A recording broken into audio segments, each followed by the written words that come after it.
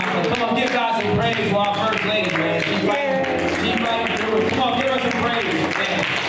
It's not been easy, man. We've been doing good until, you know, some worse on Sunday. Let's go to God in prayer. Father God, we thank you for what our eyes have seen and ears have heard. We thank you for the heart, for how you've spoken to our hearts. We thank you, God, for what you're doing in our lives and to our lives. God, we thank you, God, that you have given us the prescription, God, to avoid a spiritual heart attack.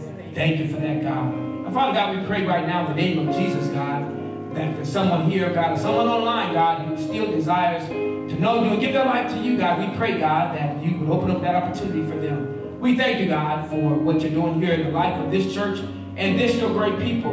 You are a great God, and we are great people, and this is a great church.